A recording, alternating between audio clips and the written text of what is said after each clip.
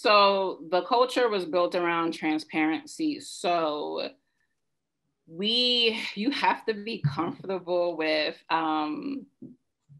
working around people. And what I mean by that is, so we don't have cubicles. We don't have cubicles. Our desks are connected. You look to your left, you look to your right, your team is there. You could hear each other talk on the phone. That bothers some people. Like some people, when you start working for the first time and you're in a client and you're in a support role or a client facing role and you're having video chats with clients or you're talking to them on the phone, like, and you're nervous, you're like, you don't want somebody to hear your conversation. Fortunately, like we're in an open space, so you have to get comfortable with just, talking on the phone.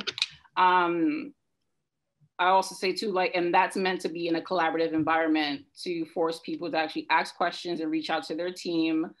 So I would say you have to be comfortable with working in a team environment. Like, don't be shy. Everybody's there to help you. Don't feel embarrassed when you're doing your first few phone calls with a client, that you feel like you don't sound like you know what you're doing. Everybody's nervous. And, I've had times where it's like, if my manager overheard my phone call, they would just give me tips. I'm like, okay, you could have done this better, but nobody's like, don't feel embarrassed to do it. And I definitely say network is key. So you can see everybody's calendar. So you can see when somebody's free. So even if you don't know the person, if they're in a role you're interested in and you want to learn more about it, you could just send them a calendar invite in one of their free roles, and majority of the time they'll accept it and meet with you one-on-one. So with Bloomberg, you really have to network and don't be shy about collaborating with people.